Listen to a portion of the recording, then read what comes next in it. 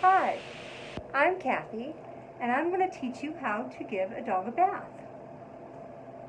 This is Elizabeth, and we just came from the grooming room where she had had her pads shaved, ears cleaned, and she had a good brush out. We had a good sized mat up here in her hair. The importance of brushing a dog before they get into the tub is, like I said, we had a nice mat up here. If you give them a bath before you brush them out, and they have mats, the mats will bind up even tighter. So, okay, beautiful. So we're going to go ahead and give her her bath. Elizabeth is about 2 years. She's almost 2 years old now. And this truly is not her favorite thing. She's a double-coated dog. You can see how much coat she has. She's a cardigan corgi, but this is a more rare breed. The cardigan corgi is a rare breed, but she's a cardigan corgi she's a cardigan corgi brindle fluff gene. She has an abundance of hair. It's important to get that water right on down to the skin.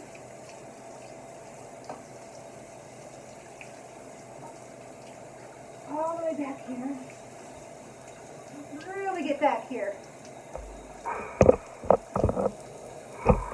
Big, big, beautiful tail. They're so low to the ground, make sure you get all the way under the belly.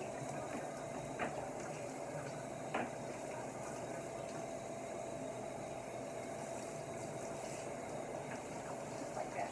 There we go, beautiful.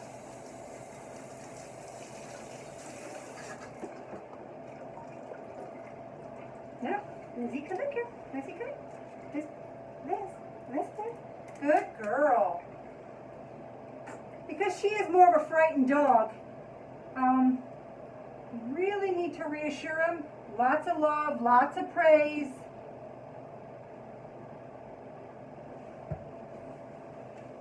Using a lot more soap than this, but for right now this will work. Okay, good girl. I am not going to be washing her face yet. It will be one of the last things that I do. Come on, good girl, come on. Make sure you really scrub.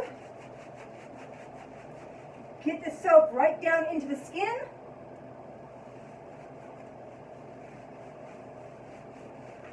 A lot of people that have dogs like this always ask me to shave their coats down, and tell you why I don't think it's the great idea to shave their coats. A double-coated dog has what's called a guard coat, which is the top coat. And you can see this fluffy undercoat here. That's her undercoat. The guard coat actually, protects the dog from the hot summers, keeps him cooler, and helps to keep him warmer in the wintertime. So it's important to keep that coat on there. You can trim it back. You can cut the guard coat, no problem. That doesn't hurt them at all. But sometimes, like for a Pomeranian, if you shave the coat too many times, sometimes the coat doesn't grow back, or grow back in sparse, very sparse.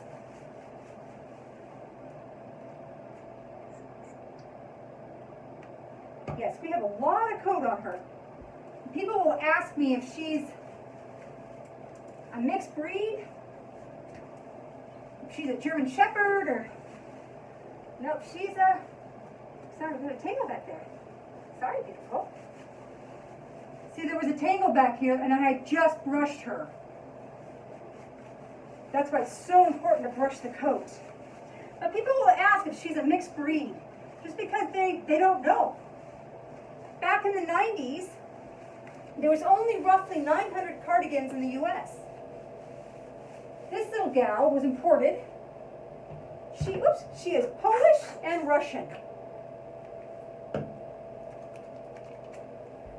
There's only three major bloodlines for the cardigans in the US right now.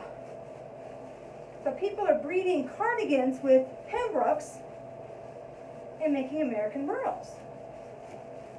Now when you're bathing your dog, you want to start at one corner. Doesn't matter, front, right, back, left, it doesn't matter.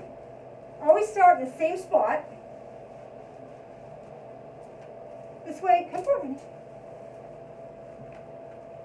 If you get busy, if something happens, you got to put the dog in the bed for a moment, you know exactly where you left off on. You'll never forget a toenail, never forget to shave a pad. You always do the same routine. And you'll get much faster and faster. Come here, love. I know you don't like this. Good job. What a beautiful girl, I know.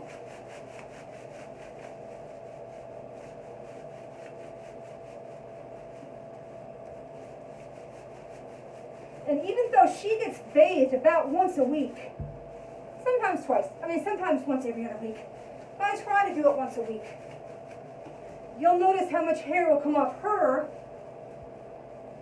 even though she is groomed quite often. Cardigans are not like Pembrokes. They don't shed nearly as much. Good girl, love. I'm going to go ahead and turn it on to a steady stream, holding at the back of the neck. Let the water run down. We have a lot of coat, we have a lot of shampoo in here. We have to make sure all the shampoo gets out of the coat, or you can actually end up having sores. You can see the water's running pretty clear. She's pretty clean.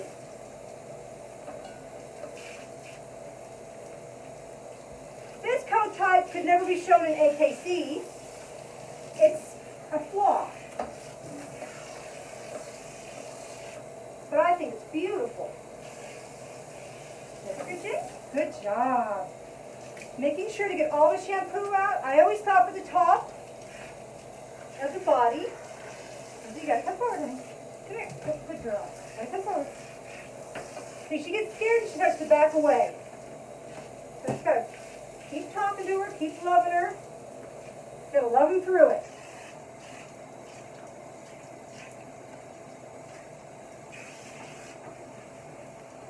Now remember, I started with the left front, and that's where I started to rinse, the left front. Just going down the back, making sure we get all of the soap off the back.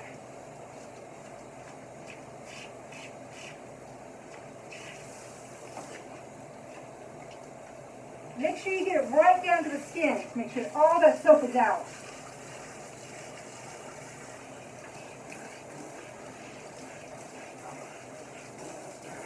I have a pretty good stream of hair, a pretty good stream of water going on right now. Now, most double-coated dogs you would not condition.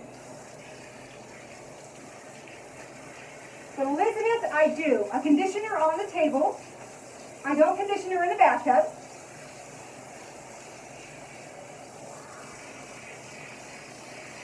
It helps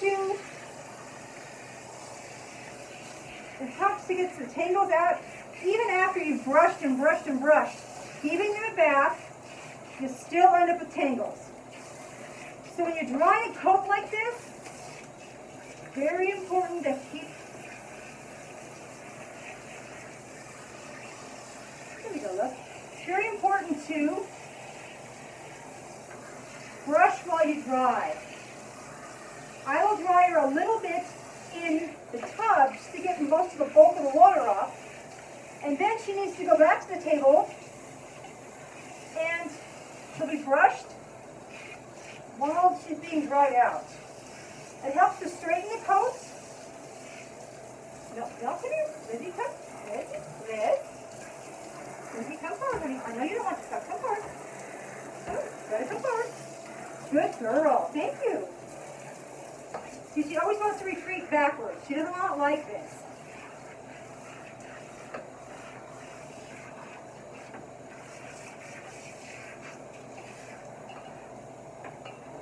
all rinsed.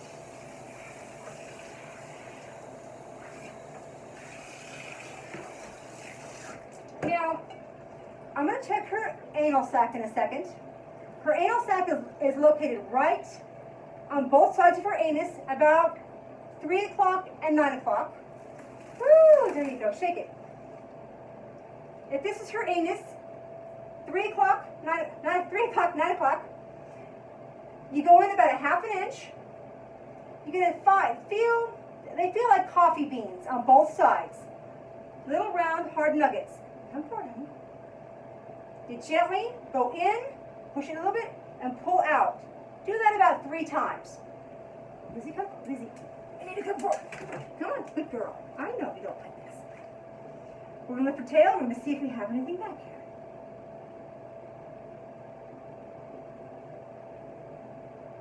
Sorry.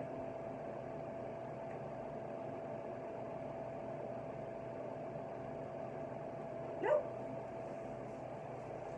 She's pretty. I know. There's still a little bit of soap here under her jaw that I can feel, but that's okay. I'm going to go ahead. No, come here. I know you know it's coming. I'm going to go ahead and wash her face now. This is the last thing I usually do before conditioning. I hold her face down so the water will run off her face, not going into the eyes, the nose, or we don't want it to go into the ears. It's okay, though.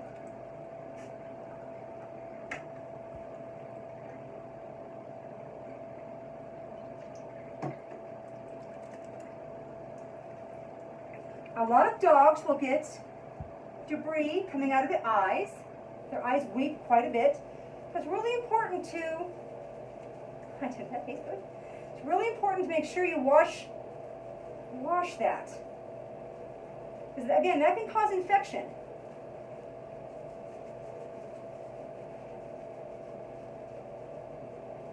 Important to wash that face. Okay, again, we're doing the same thing. Bring the face down.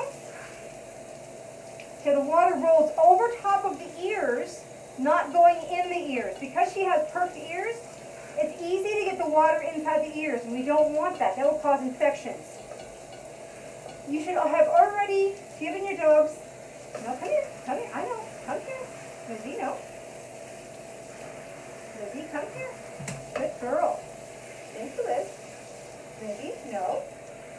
We have right next to Elizabeth. Come. No, you're not going to get it. Good girl. Good girl. Be careful not to get into the eyes. Just right up on the cheeks. Making sure to get all that soap out. Back down again.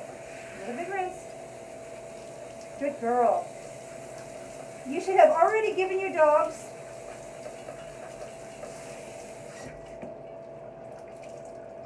their ears should have already been cleaned.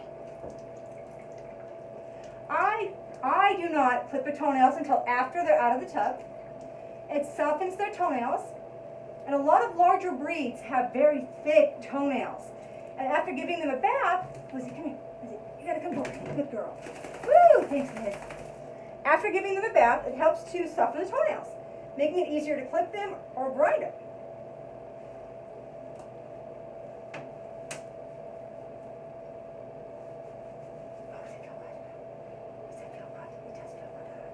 Now, this is a chamois. I'm just patting down the hair, getting rid of some of the moisture, some of the bulk. Again, starting with the same leg. Lizzie, you gotta come forward. She's just so darn tiny. This is his tail.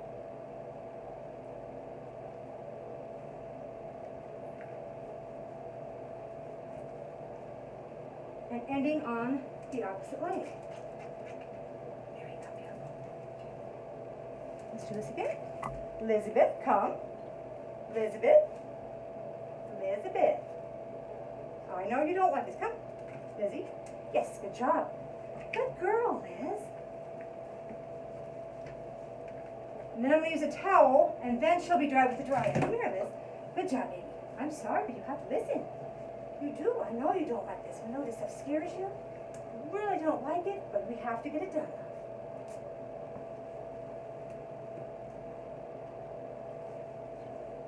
Repeating myself, going back. Switching hands. That's it. Good job.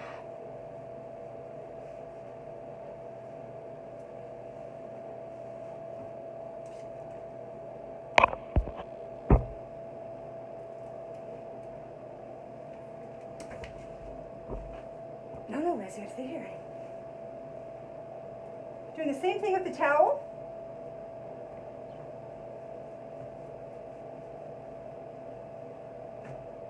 Front leg, under the belly, the back leg, and see we. Good job. We have the bulk of the water is off. Now, I'm going to use the larger dryer and blow off a lot of bulk water here. And then, Lizzie, stop please.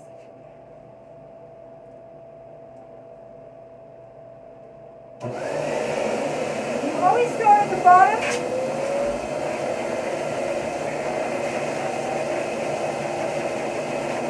Of the dog.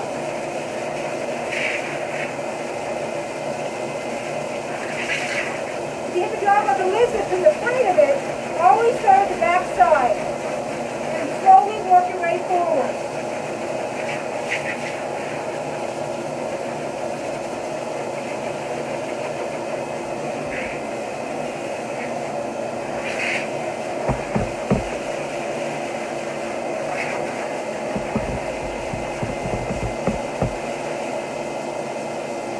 Keeping my nozzle pretty close to the skin. You want to drive the skin inside out.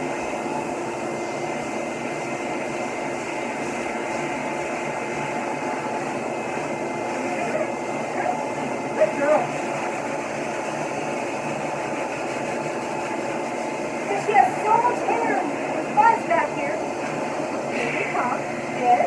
Good girl. I'm going to keep part of her just a little bit damp. So when I get her on the table, I'll brush her out as I'm blowing her coat up to eliminate tangle.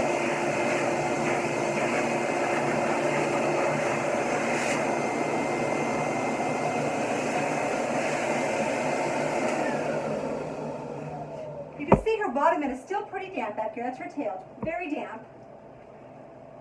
It's very thick and bushy. So I'm going to take her now to the table and truly blow out her coat, brush her down, and finish her up. I hope you learned something from this video. Thank you and have a wonderful day.